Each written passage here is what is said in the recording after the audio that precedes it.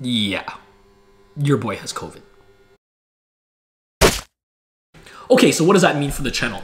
Well, if you've been following, then you know we recently hit 1,000 subscribers here on I Get Food. And I wanted to celebrate the milestone by interacting with you guys and doing a giveaway as well. So I encourage you to go on my Instagram page where you could participate in a giveaway and also let me know what it was you wanted to see me eat for 7 days straight. You had a choice between cheeseburgers, tacos, fried chicken, and rice bowls, I think. And as it turns out, I've got a lot of fried chicken fans. So that's the one that won, and we'll be doing an episode featuring 7 different spots here in Toronto, Markham, and the surrounding area where I will be eating fried chicken. The problem is that I said that video would be out on May the 31st.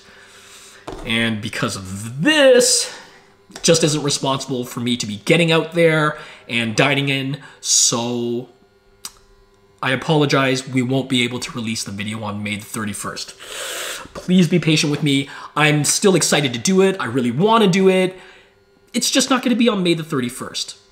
But I don't want to keep the announcement of the winner of the giveaway waiting. So, on May the 31st, I will still release a video here on I Get Food. I'll be using some footage from some previous stuff that I filmed, and then also doing the draw for the winner of the giveaway. So there you go. Quick recap.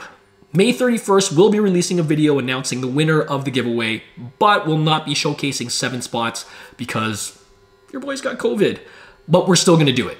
Just won't be on May the 31st. Again, apologies. As far as how I'm feeling, already on the mend.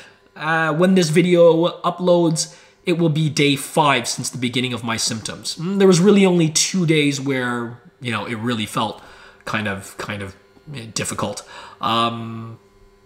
Luckily, I'm triple vaxxed, and I have a nice place, or, you know, a decent place anyway.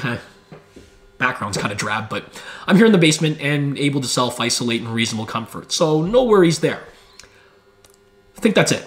Not much more else to update you guys on in the meantime, but I do want to say again, you know, thank you so much. Thank you so much for following I Get Food, for all the words of encouragement, and most of all, thank you for supporting your local small food businesses.